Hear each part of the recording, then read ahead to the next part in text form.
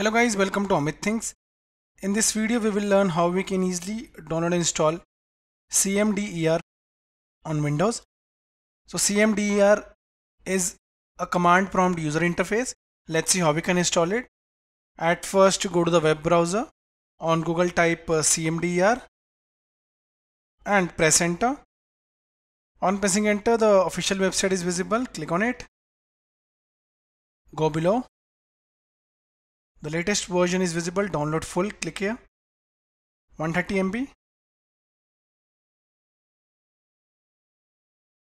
The download started. Let's wait.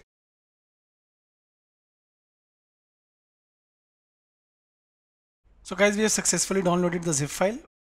Right click and show in folder. Now here is our file. Right click and extract all. Click on extract.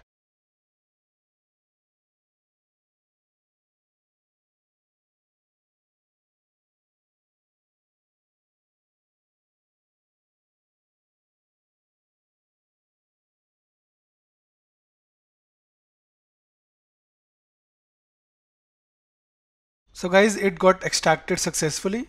Now the exe file is visible. Double click on it and minimize.